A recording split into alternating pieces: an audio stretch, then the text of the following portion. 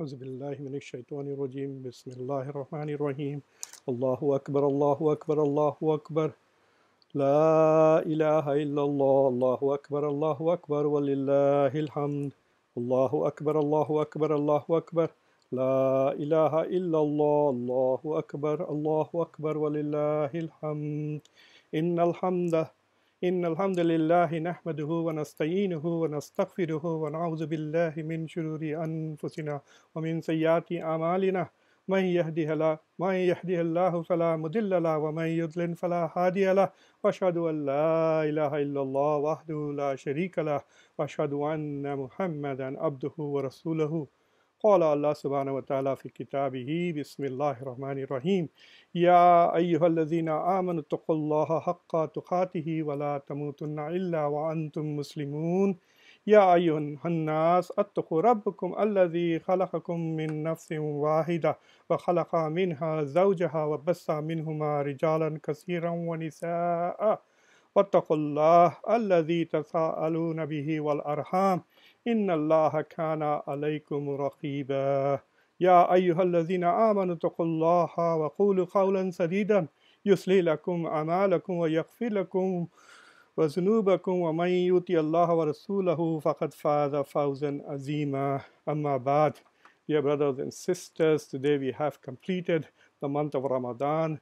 Alhamdulillah, we all have fasted, we have worshipped Allah subhanahu wa ta'ala, and we have earned the right and the privilege to celebrate Eid al-Fitr. So I congratulate all of you who have benefited from the month of Ramadan. I also wish Eid Mubarak to all of you who have, for whatever reasons, been unable to enjoy the fasting in the month of Ramadan. Allah subhanahu wa ta'ala tells us in Surah Al-Baqarah, and He commands us to fast in the month of Ramadan, and when the days of fasting are over, He says we should celebrate the fasting by glorifying Allah subhanahu wa ta'ala and sending takbirat in His name. Allahu Akbar, Allahu Akbar, Allahu Akbar. La ilaha illallah, Allahu Akbar, walillahil hamd. This Eid is a very special Eid because it follows a very special Ramadan. Never, never in Muslim history have we ever had a Ramadan like this where all Muslims, nearly all Muslims all over the world have been so decisively cut away from the masjid. Not only have they been cut away from the masjid, but they have also been cut away from the communal ibadat that they have been doing for decades and for centuries. So Muslims have all been quarantined, have been forced into a forced etikaf in this month of Ramadan. This is very unique, very special. The pandemic, COVID-19, has forced all of us to stay at home. It has disrupted the month of Ramadan like it has disrupted our society, our politics, and our economy. But there's one thing that is good that has come out. It is amazing to see how Muslims in your Islamic center, Muslims in our part of the world, and Muslims all over the world have taken to this challenge. They have responded to the challenge of a stay-at-home Ramadan by innovating. To me, it is such a delight that I have been so critical of the community for decades for talking about kullu bida dalala, kullu dalala finnar, that every innovation, especially in the matters of ibadat, is a misguidance, and every misguidance would lead to hell.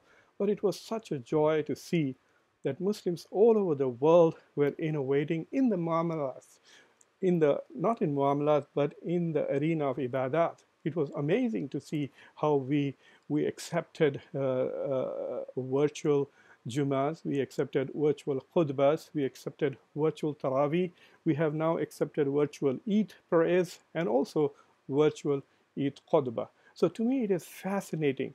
What is important is that we have learned that no matter what adversity Muslims face, we will not abandon the fundamental purpose of our existence, which is to glorify Allah subhanahu wa ta'ala, to join together in glorifying Him, in doing ibadahs, in understanding and appreciating the mercy and love that He brings to us. I also want to address those who have seen this pandemic as a curse or a punishment from Allah subhanahu wa ta'ala. I have news for you. Allah subhanahu wa ta'ala says in a hadith Qudsi, which is recorded in Bukhari, Muslim, and others. There is muttafiq alayh, there is consensus about the authenticity of this hadith. Allah subhanahu wa ta'ala, before He created creation, wrote a note to Himself in which He said, Inna rahmati taghlibu ghadabi. Allah subhanahu wa ta'ala said, indeed, my mercy shall always prevail over my anger and my wrath and my punishment. So for those of you who see this pandemic as a punishment from Allah subhanahu wa ta'ala, I have news for you, that Allah's mercy will prevail over this punishment, that Allah's mercy not only accompanies this punishment, but Allah's mercy also follows this punishment. So look forward to more mercy, for more compassion, more love, more benefits, more ni'mah from Allah subhanahu wa ta'ala. I am also very proud of the way Muslims have responded, not just in the arena of ibadat, but also in the arena of service.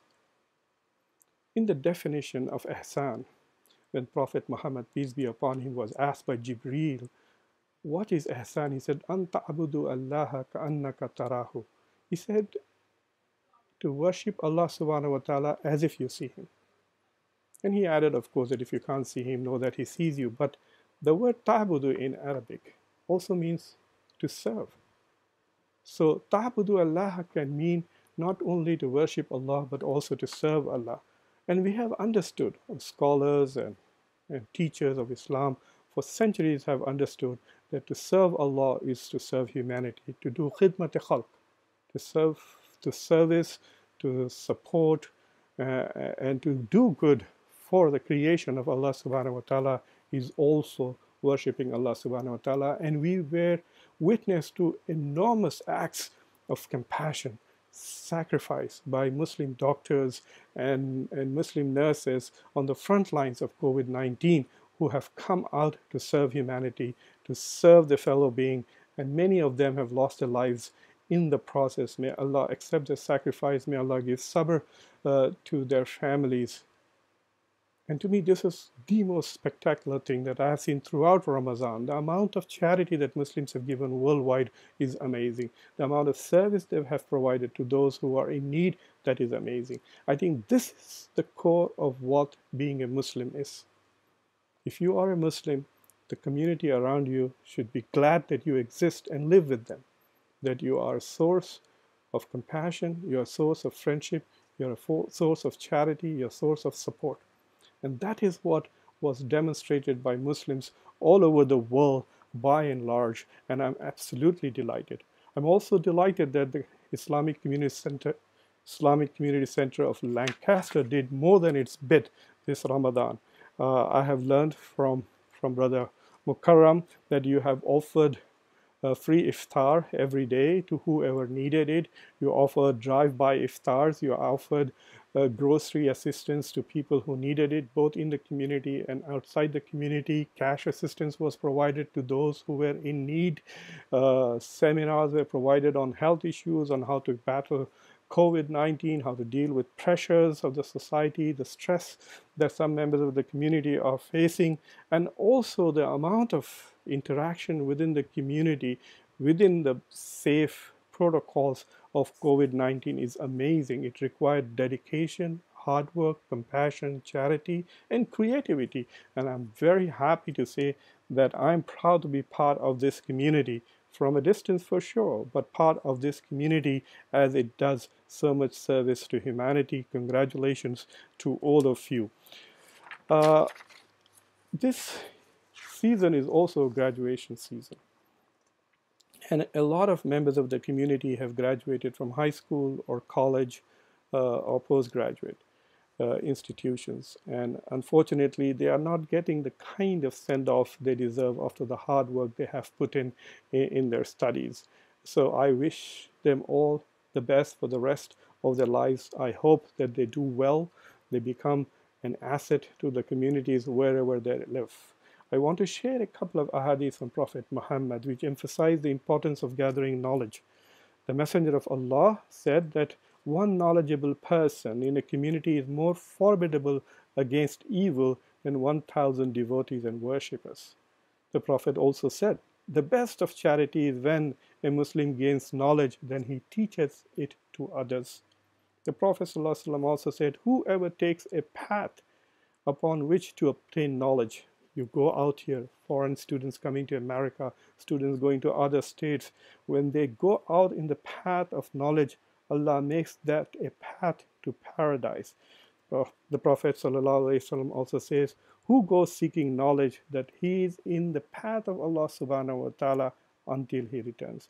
So knowledge acquisition is one of the most important things that we can emphasize in our community. And so I want to wish all of those who have graduated in this month, congratulations. May this be a double Eid for all of you.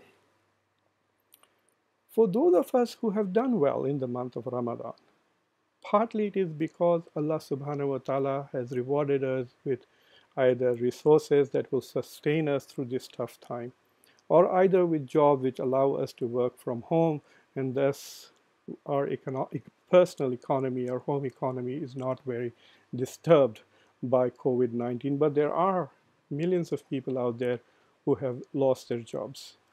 So there are two things incumbent upon us. Number one, that we should thank Allah subhanahu wa ta'ala for the blessings that He has granted us.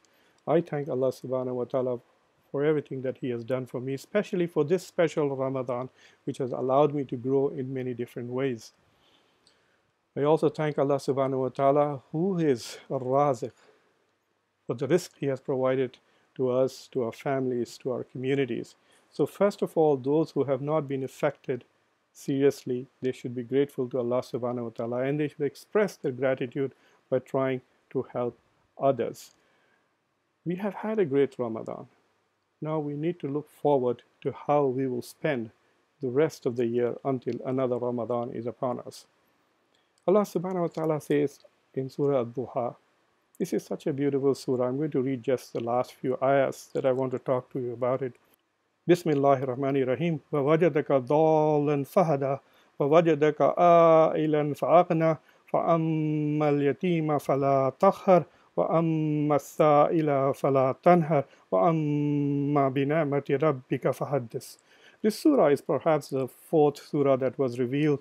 It might be the first or the second surah revealed in the entirety of Surah Al-Fatiha. It addresses the Prophet Muhammad, peace be upon him, directly, but everything that is Allah subhanahu wa ta'ala is telling the Prophet also applies to us. He says, وَوَجَدَكَ ضَالًّا فَهَدَى. I found you lost and guided you. And Allah subhanahu wa ta'ala found us lost and guided us with His hikmah and His deen, and we are extremely grateful to us. Allah subhanahu wa ta'ala found us in need and enriched us. Alhamdulillah, there is no doubt that He found us in need and He enriched us. He finds us in need every day and He continues to satisfy our needs. But then Allah subhanahu wa ta'ala says, therefore, because I have done this to you, do not mistreat the orphan and the needy, nor rebuff those who seek our help, but also proclaim the blessings of your Lord. And I think that is an important thing that all of us must remember going forward, that Allah subhanahu wa ta'ala has found us and guided us. Allah subhanahu wa ta'ala found us in need and He satisfied our needs. And in return, we express our gratitude to Him by helping those who need us, by helping those who need our guidance. I also have one fear about the American Muslim community. MashaAllah, it's a highly educated community. It is well off. It is full of compassion and love. It is a force for social justice in America.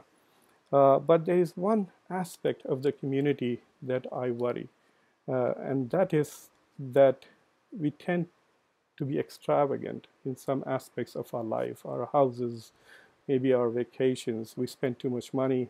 Some of our weddings are as expensive as the GDPs of some small countries.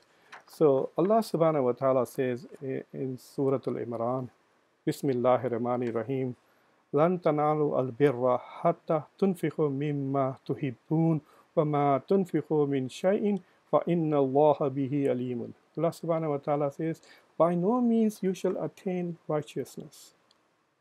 Lan tanalu al-birra. You will not receive righteousness. Birra is a very powerful concept. It is those who have bir are mu'mineen, those who have iman. It is, in my view, above the status of a salihin and below that of a muhsin is one who has bir. So you will not achieve that level of virtue and righteousness unless we spend from the wealth that we love. This is very interesting. Allah subhanahu wa ta'ala not just spend from our wealth that we have stored or hoarded, but also from the wealth that we love. Uh, and until we do that, until we spend that, that is important. We will not receive achievements. So for American Muslims, I think this is an important message that we must learn to spend from things that we love, to accumulate. And Allah subhanahu wa ta'ala is knower of all things. In another ayah, Allah subhanahu wa ta'ala in Surah Al-Asaf says, and this is something that will be applicable today and also in the next few months after the celebration of Eid is over. Bismillahir Rahmanir Rahim. Ya bani Adama khuzu zinatakum inda kulli masjid. Inda kulli masjidin wa kulu wa ashrabu wa la tusrifu innahu la yuhibbul musrifin. Allah subhanahu wa ta'ala is saying in this ayah that do not be extravagant. La tusrifu. Do not be extravagant, for Allah subhanahu wa ta'ala does not love those who are extravagant. And أقول قولي هذا واستغفر الله لي.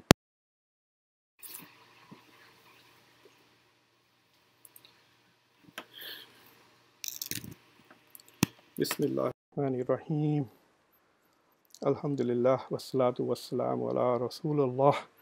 إن الله وملائكته يصلون على النبي يا أيها الذين آمنوا صلوا عليه وسلموا تسليما يا أيها الذين آمنوا اذكروا الله ذكرا كثيرا.